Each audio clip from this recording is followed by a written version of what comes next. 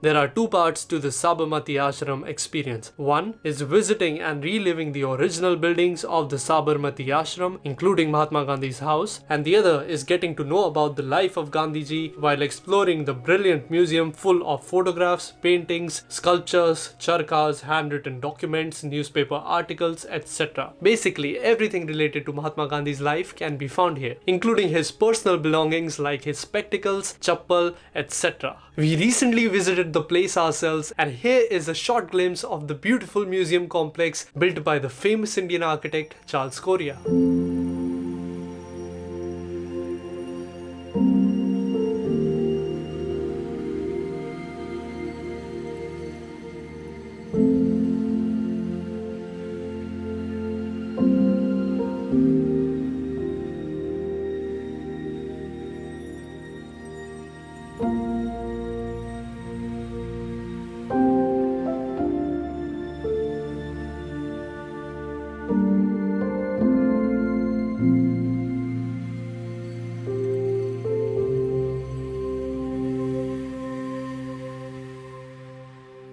Oh, and I almost forgot, the entry to the Sabarmati Ashram is absolutely free, and thousands of foreigners from all over the world visit this historic site. So if you live in or are visiting Ahmedabad, do visit the Gandhi Ashram and Museum.